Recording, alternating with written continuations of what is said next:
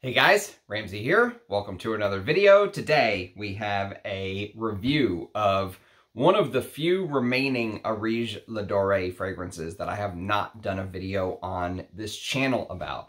And this is a very special review. I am stoked to do this review, mostly because when you smell as many fragrances as I have, sometimes it gets to be, I don't want to say mundane or boring, but you start to smell a lot of the things that just don't impress you anymore.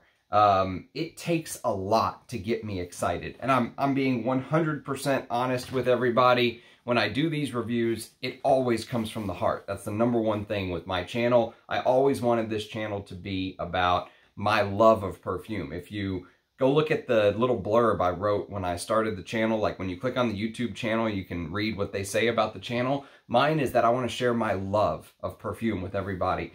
I love this fragrance. I am in love with this fragrance. I've been testing it these last couple days. Russian Adam sent me a very special decant of his Cuir de Russie. And, my God, I mean, fuck, man.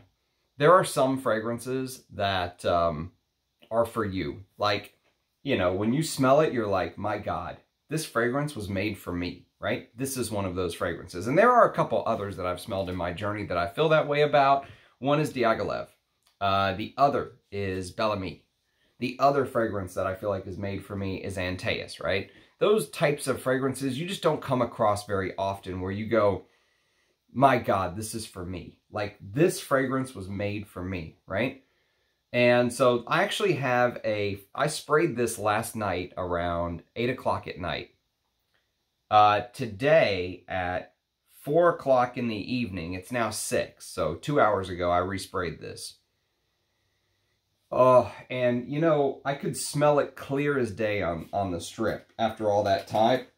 Let me just do a spray and show you, because I want to do a fresh spray on a fresh blotter, because I just want that one to dry down here. So let me just see if I can catch this here without wasting any of this precious juice. Oh my God. So, I don't know if you can see the color of the blotter changed, right? This is dark stuff. Oh, fuck. So, if there was such a thing as a nosegasm, this would be it. So, first of all, let me share my scent of the day, because I'm wearing a very rare and maybe the most sought after Cuir de Russie fragrance on earth. And it's Chanel's Cuir de Russie. This is my scent of the day, and it's a vintage eau de cologne. You can see the 75 proof in the back. We don't know, but we think that this bottle is a late 60s or maybe early 70s bottle, okay? Very hard to come by. I got this from my friend Armando in Italy. Thank you, Armando. I'm going to make an outrageous statement here, okay? But again, I'm speaking from the heart. This is 100% true. I swear to God, I feel this way. Russian Adam's Cuir de Russie is better. It's better than the Chanel Cuir de Russie, which is in my top 10 fragrances of all time. This is more me. This is more me. Oh my God. I mean, I could just sit up here and just blubber. I could just say words that make no sense about this fragrance because it's so good. But here's the issue. So with every good comes a bad, okay? And as absolutely amazing as this fragrance is a garment perfume. And the reason that it's a garment perfume, so it actually comes in a bottle that looks like this. This is Agar de Noir, which I reviewed on the channel. It comes in a bottle that looks exactly like this, but it's silver. So Agar de Noir's detailing was gold, and Cuir de Russie's was silver. And literally on the bottle, it says garment perfume. And the reason that it says garment perfume is because Russian Adam used vintage crude birch tar. Okay, so birch tar, if it's untreated, is actually potentially harmful to humans. So it can be carcinogenic. There are also other risk factors. It can hurt your skin. But so when he made this fragrance, he decided to use the untreated birch tar because he's from Russia, and he basically says, hey, we had many nights in the Russian winters, where we would take, you know, that papery birch tar. We would take the, you know, the little bits of the tree. You can almost peel sometimes the bark of the birch tar tree off like a piece of paper, and we would use it to start fires. And that smell of birch tar is very special to me. And so I wanted to use the untreated one, because I feel like whenever you go with the treated birch tar, that you lose a little bit of it. And you know what? He really may be onto something with that. This is absolutely out of this world good. And he says he used a note in here that he thinks has never been used in perfumery before, to his knowledge. And it's a note called beaver tail oil. Not castoreum, beaver tail oil. He says it's like 10 times castoreum. And you know what? He might be right. There's some jasmine, violet, blue lotus, and rose in here, mixed with natural deer musk. Real Siberian deer musk that's ethically harvested, with castoreum and these other animalic notes like I talked about, vintage, birch tar, which makes it slightly smoky and leathery. I mean,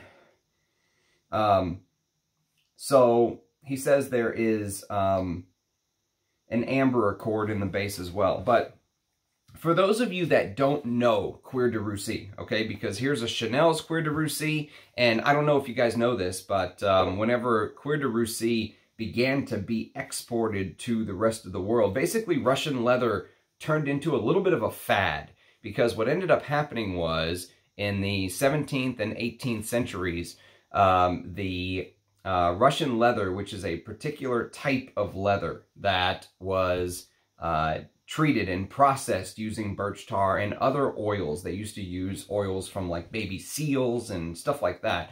But it basically made the leather hard yet flexible. So it almost made it feel like it was like indestructible, but it made it flexible for boots and you know, gloves and stuff like that. And it took over, like it swept the world. The elites of Europe all wanted Russian leather. You have to remember, this is the 17th and 18th century, right? And, you know, you have to remember what happened to Napoleon at Waterloo, right? And so, you know, the Russian army was thought of as one of the greatest fighting forces on earth. And so whenever Russian leather began to get exported to other countries, places like Germany, for example, renamed Russian leather. They called it Juchten. So like, for example, this is Kölnisch Juchten. This is Farina. This is a German version of a Russian leather. And so it's basically a process of tanning a leather with birch that makes it have this very unique smell, is basically what it comes down to.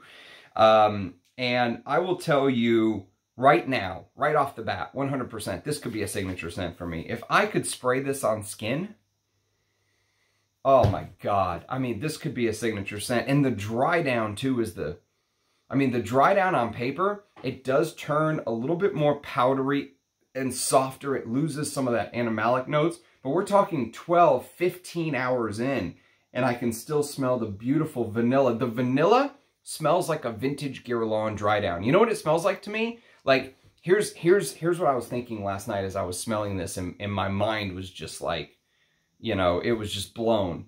Is, if you gave this to me and said, Ramsey, this is the long-lost Guerlain Cuir de Russie that you've never smelled before. Here it is. I would be like, this is the greatest Guerlain I've ever smelled. I mean, it is that good. It's that unbelievably good. And I'm not just saying that because Russian Adam is a friend. Go watch my review of his Feel Oud fragrance that he put out with Bortnikov. I was not a fan. Was not a fan of that. Not that it's a bad fragrance. I just demanded more. This is the kind of stuff I wish he could make more of. And, you know, there's a lot of Russian leathers I have not smelled, okay? So I'm a huge fan of Russian leather, and I'm going to review the all-time great. This is going to get a Hall of Fame review one day. Chanel's Cuir de Russie, the Eau de Cologne, along with the Eau de Toilette, which is actually my favorite version of Chanel's Cuir de Russie, the Eau de Toilette. This is a late 80s or early 90s bottle, we think. And the Eau de Toilette version is a little bit more animalic. That's why it's my favorite. But the Chanel version of Cuir de Russie is much more posh. Don't get me wrong. So if you've ever heard me discuss Chanel's Cuir de Russie, the way that I describe it in my head is imagine being at a banquet with the most important, influential people on earth. They're all there, dressed in their greatest outfit, right? The nicest gowns, the best tuxedos, you know, the most ornate walking canes and hats and monocles and gloves and all of this. Maybe some of them Russian leather, right? And they're in this ballroom. And the best chefs in the world have been invited to this event to make this banquet as far as the eye can see. The most brilliant food you could ever imagine. The top of the line drinks, the alcohol's flowing, the you know, chandeliers are made of real baccarat crystal, and everything is top of the line. And you're in this environment where all of the women, you know, even the hair of the women, the ladies of the dance who are sitting there dancing, you know, there are people who sit and brush their hair and do their makeup, and, you know, everything from the shoes to the stocking, every detail is just perfect, right? Just absolutely spot on, top of the line, perfect. And then you walk outside, and you don't walk outside to electricity, and you don't walk outside to a Maybach. You walk outside to a horse and carriage because it's the 1800s. And that's just the way it is. And so you're in that world, and you get into this horse and carriage, and with that horse and carriage comes this animalic side of things. So you're in the most unbelievable ball you could ever be in, but you get into a horse and carriage, and you can smell the animalicness of the horses pulling the carriage, the poop they leave on the ground, right? The unwashed part of the horse, the hair maybe that is a little bit dirty and needs to be washed because they're a damn horse. And so you get both sides. That's the Chanel Cuir de Russie. Areej le Dore's Cuir de Russie is a completely different animal. This is, I mean, this is so much more animalic and so much dirtier, and there's something about that dirtiness in here. There is something about that dirtiness that I am absolutely head over heels for. I don't know what this is. I don't know the process. I don't know what else is in here other than what was listed, but this is an absolute masterpiece. I know, it's almost like a sick joke. If I could wear this as a scent on my skin, this could be a signature scent for me. This could be right up there with Bel Ami and Teus. Seriously, it is that good. If this could go on skin, this might be the #1 Areej le Dore perfume I've ever smelled. It's that good. It's that close to my heart. I love this. I love this stuff. It is so damn good. You know what it's like? It's like it's like nothing I've ever smelled. The birch tar and the animalics in this is like nothing I've ever smelled, ever. And you know what's funny is I knew Russian Adam thought he had something special here because he tried to have his people send me a sample of this, and they messed up. And actually, they sent me a little sample of Civet de Nuit, which I had already reviewed on the channel. But as soon as he said, send me a picture of what they sent you, because it was unlabeled, and he goes, that's not Cuir de Russie. He knew from the color of the juice they had sent me Civet de Nuit. So this is the second or third time he's tried to get me to send. Actually, I think even in one of the things I purchased, the History of Oud collection, they asked he asked them to put a sample and they forgot or something. This is like the third time he's tried to get me this Cuir de Russie. And he asked me on WhatsApp, did you get it? I said, yes. And then he asked me again later, have you smelled it? Like a day or two later. And I knew he was excited for me to smell this because, oh my God. I mean, I knew he had something very special here, and he's right. This is, you know what this smells like? This, in my mind, this is what I'm thinking about. Old books. But the most beautiful leather-bound books you could ever imagine. You know those Ensar bottles where that master leather maker makes the leather that goes around the bottles by hand of full grain leather. Just imagine him making leather bindings for like the most important books in the world. All of the knowledge in the long lost library of Alexandria, right? Just imagine all of those leather bound books made by hand, smelling it, smelling the years of the books sitting in the library, smelling the leather chair that the general of the most feared army in the world sits in at the end of the day, right? The emperor sits in at the end of the day. He comes home and he rests in that chair after being out in the field, slaughtering his enemies on the battlefield. Then he goes home and sits in that chair and is a loving father. That is the smell of Areej le Dore's Cuir de Russie. It smells like horses pulling the most exotic carriage. It smells like leather boots tanned using this Russian leather style. After being broken in by, of course, the birch tar and the seal fat and the piss and all the different stuff that they do, and being worn by the army that, you know, defeated somebody like Napoleon, one of the greatest armies the world has ever seen. Just imagine this in your mind. That's what this smells like. It smells like the purse of the baddest bitch on earth. Honestly, it does. It smells like the gloves of the most talented driver. You know, imagine wearing driving gloves, thin driving gloves, just top of the line leather. It smells like the luggage of the most well-traveled, pampered billionaire you could ever imagine. I mean, it smells, to me, this is the saddle and reins on the fastest horse in the West. This is all of those things. It's all of those things. And I mean, this is like smelling, to me, this is like smelling history.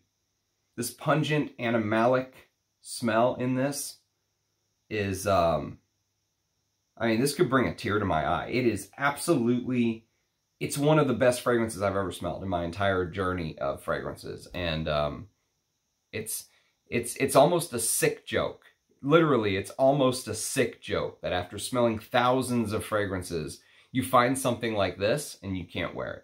Because, well, you could. I mean, you could spray it on clothes, but anyone who knows me knows that I'm a very routined person. If it's in the routine, it's in the routine. Like these videos I do for you guys, it's in the routine, so it's happening. If it's out of the routine, I don't even think about it, right? And the thing is my routine with spraying fragrances here, right? I'm wearing Chanel's Cuir de Russie right here.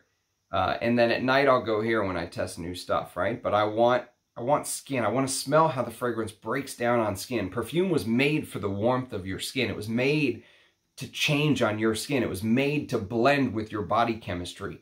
And the thing about fragrance that makes it so special, the mystical part of fragrances, is that you could put a fragrance on your skin and I could put the exact same fragrance on my skin and it smelled different. And so for this, I mean, for this to be out there and not to be able for me to put this on skin, it's a sick joke. It literally is like a sick joke from the perfume gods, man. This is so fucking good. It is so fucking good. Anyone who loves leather, I would urge you to smell this. Smell this if you can. You know, even though I can't wear it, it's unfortunate. I cannot wear it. I would urge Adam to make a Cuir de Russie with the birch tar where we could put this on skin. Even if this lost just a little bit, make one where we can put it on skin. This would be one of the greatest Cuir de Russies ever created. You know, this is... I haven't smelled the Guerlain Cuir de Russie. I haven't smelled Creed's Cuir de Russie. But I've smelled a lot, you know, and I will do videos on them too. Like, this is Del Oro's Russian Leather.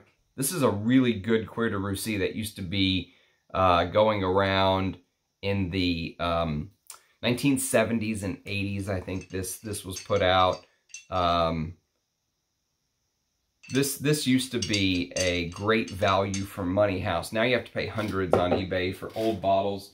But I mentioned the Juchten by Farina. This will get its own review one day.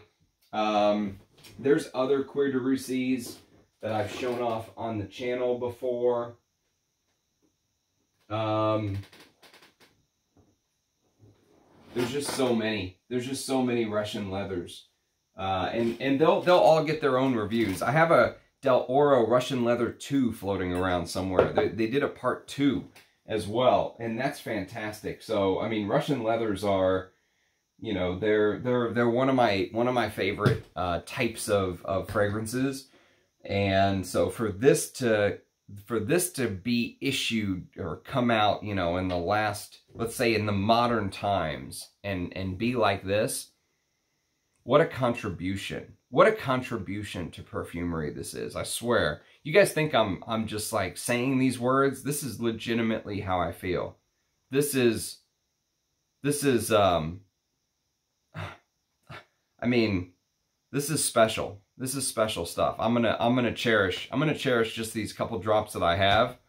I probably won't get a bottle or look for a bottle because, you know, I like to wear my fragrances. That's part, you know, I'm not someone who wants to just look at these. I want to wear them. And I want to wear the piss out of some of them. You know what I mean?